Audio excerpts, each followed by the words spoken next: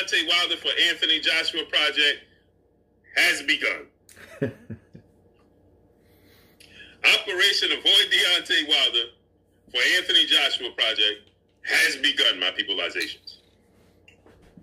So, during the whole hour and 15 minutes, a shout out to my brother Coogan Cassius, but Coogan, gotta get you. Eddie, good promoter, but I gotta get you. Gotta get you. Gots to get you. Okay. So let's get into this, my peopleizations. So I listened to a whole hour and 15-minute interview of Eddie Hearn talking about Tyson Fury, breaking down Tyson Fury, what took place in negotiations, how he even let it be known that they never even offered. Cali Mexican 707 said Joshua's on a different level than Deontay Wilder. Just face it. Okay, now explain that, Cali Mexican. Go ahead, Cali Mexican. Explain that, because I got a little bit of time. I just looked at my wrist. I got time today. Go ahead, tell us. How's he on a different level? They both have one loss. What level is he on? His net worth is only $6 million more than Deontay Wilder. So please explain to me what level, how is he a level above him? Go ahead. They both have one loss. Wilder has more knockouts in his career. He has successfully defended his title 10 times. He held the belts longer than Joshua, and his net worth is only $6 million more. So go ahead, Cali Mex, explain to us how is he levels above him. Go. Boom. Those are the words of Blue Blood Sports TV as he conducts his live show. Shout out to Blue Blood Sports TV, partner in crime. Always going to disagree from time to time, bars. But this is another one that I disagree on because someone came in and said that Anthony Joshua's levels above Deontay Wilder.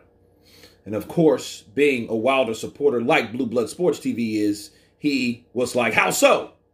He's got more knockouts, right? More knockouts. He's defended his title 10 times. He's only $6 million more, right? So how is he on a different level?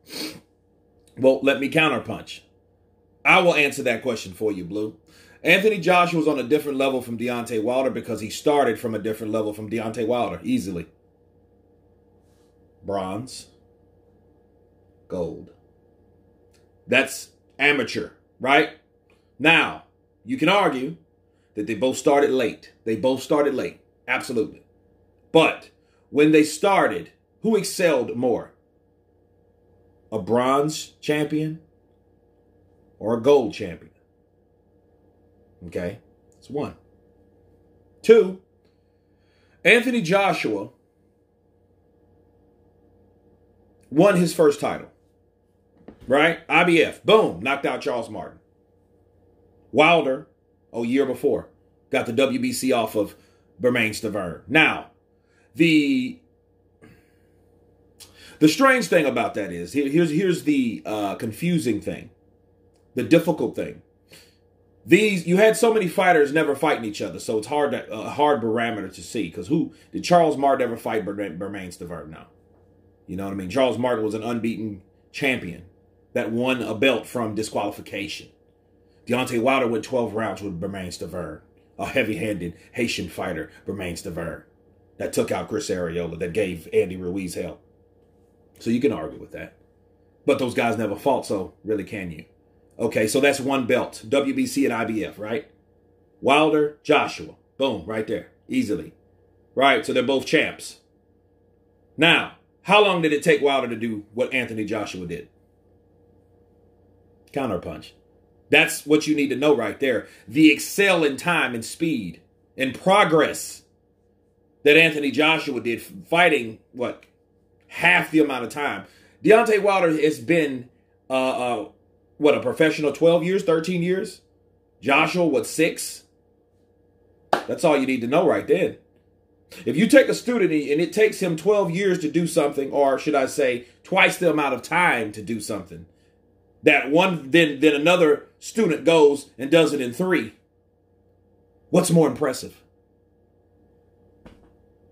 Okay, and then we'll look at it like this. He went 12 rounds with Bermain Stavern. He knocked out Charles Martin in 2. What's more impressive? Come on. That's 3. Okay. Did Joshua stop there? No.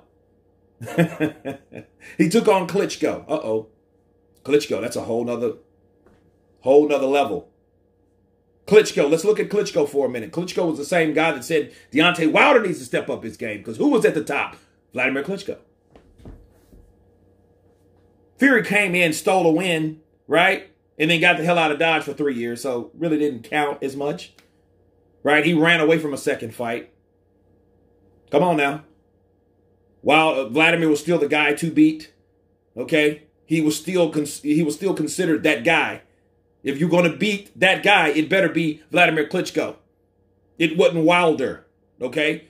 Wilder was a commentator at that fight, the WBC heavyweight champion of the world, on Sky Sports, mind you, when Anthony Joshua duked it out with Vladimir Klitschko. Come on. Right? Yeah, he dropped Joshua 6th round. I had Vlad winning the fight. I had him beating Joshua. I was wrong. Okay? So sue me.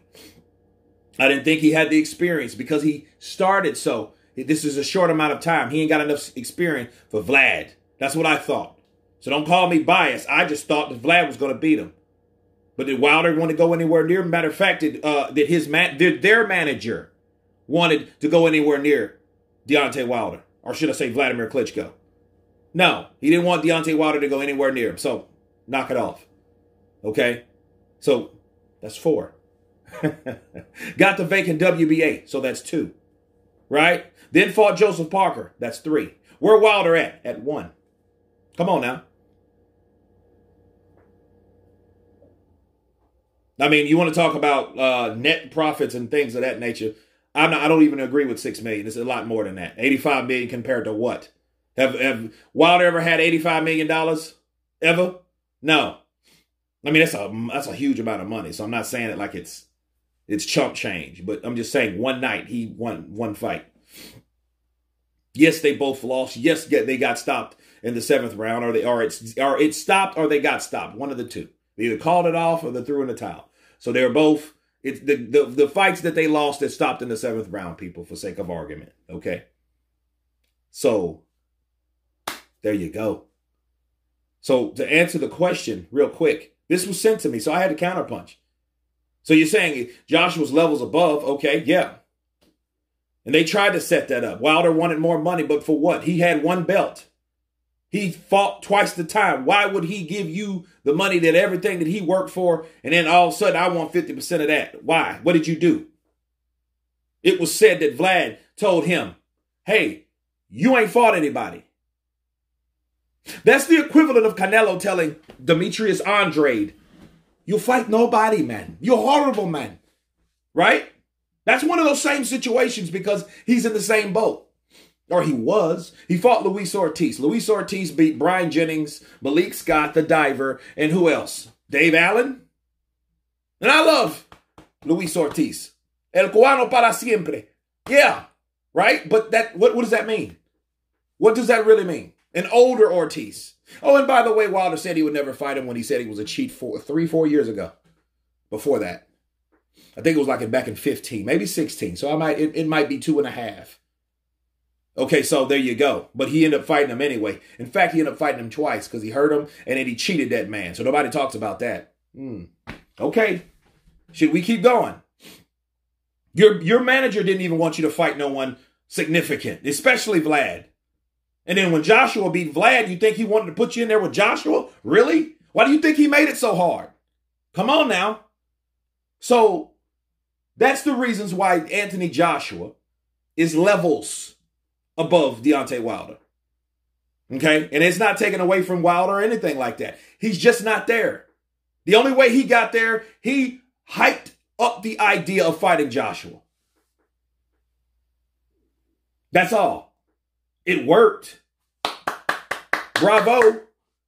Because he upped his stake by fighting another person that did the same thing, hyped up Joshua's name to get his fame. Bars.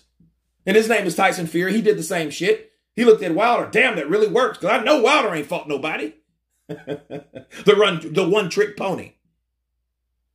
That's why right there. But anyway, this is volume 1. You guys tell me what you think. Of course, please subscribe. And you guys been Counterpunch. Peace.